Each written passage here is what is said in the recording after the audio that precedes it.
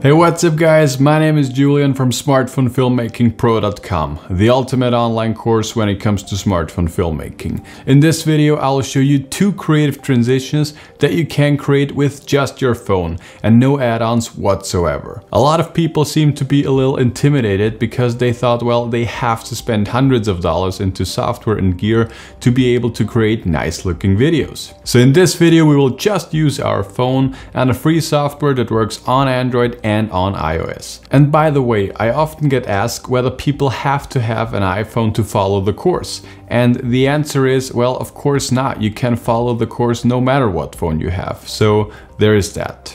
And before I start with the video, I just wanted to say thank you to all of you that have already joined the course. I'm super happy to have you on board. And in case you are not a member of Smartphone Filmmaking Pro yet, I just wanted to recommend to you that you should watch the webinar because it's jam-packed with free valuable information for you all. And if you consider buying the course, well then I would recommend that you do that before Monday the 21st of September because the 50% off deals will end on Sunday night. So just keep that in mind. But now let's finally start with the video and the first transition. And the first transition is the whip pan transition. And that's what the final results should look like. I really like to use this shot for changing up location or just spicing up my videos in general. And I think this creates a very nice effect to basically any video. And how is it done? Well, you basically just film a static shot and then in the end you whip the camera into one direction. Up, down, left, right, whatever. It's all possible. So whatever direction you prefer, it will work just fine. And then you just go to your next location and this time you start the clip by whipping in the exact same direction as you ended the last clip. But yeah, that's basically it for the shooting process. And I will now show you how you can edit those clips together on your smartphone. Okay, so the app that we're gonna be using for this one is called Adobe Premiere Rush, which is like basically the baby brother of Premiere Pro, which you can see in the background right here. When you open it for the very first time, you need to put in an email address, and if you have done that, you will see this screen that you can see right now. We're just gonna say create a new project. So I just called mine transition, and I do not want to import the sample footage that Adobe gives me because I have shot my own footage. So I'll just go to camera roll, and for the whip pan transition, I will take this clip and also this one. And then just click on create. And now it says preparing, and now you've successfully created your first video project. So generally speaking, the editing process for those 2 clips is very simple. I've just shot 2 clips. So the first one, if we watch it back, I'm just holding my camera still, and in the end I whip to the right. So if we play it back, that's what the raw clip looks like. And what we need to do is we need to cut whilst I am in the movement. So I'm just gonna set my cut right here. And you can set a cut if you just slide down here to the right. And there you will find this scissor tool. Just tap on it. And now it has separated those 2 clips. And we wanna delete this one. So we will just tap on the bin.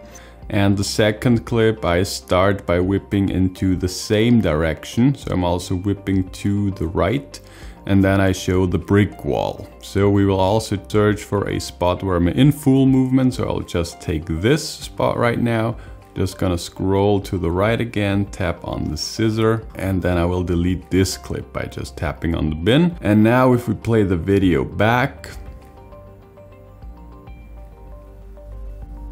well, you can see we have a perfect and seamless transition. So the next transition that I want to show you is the dip to black transition. Well, at least that's what I call it. But I will just show you very quickly what the final result is going to look like.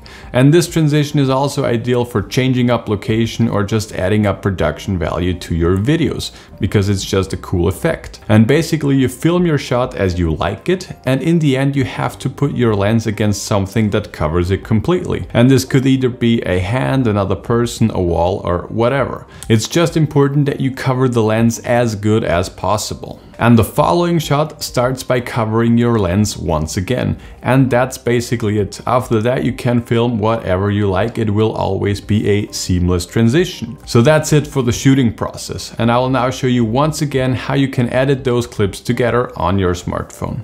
Okay, so we are back here inside of Adobe Premiere Rush, and I have already imported the second 2 clips. And this time I have a clip where I'm standing just in front of a window, and the second clip I am filming a cat, and we want to do this like dip to black transition.